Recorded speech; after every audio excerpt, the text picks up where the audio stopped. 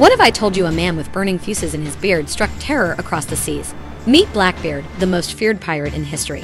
Born as Edward Teach in the late 1600s, Blackbeard began his pirate career as a British privateer during the War of the Spanish Succession. But when the war ended, he turned to piracy because, well, once he tasted the pirate life, he became obsessed. Blackbeard's flagship, Queen Anne's Revenge, was a force to be reckoned with 40 cannons, 300 pirates, and the black flag flying high. But it wasn't just his ship that made him infamous. Blackbeard cultivated a fearsome image by tying slow-burning fuses into his beard, creating a smoky, demonic aura during battle.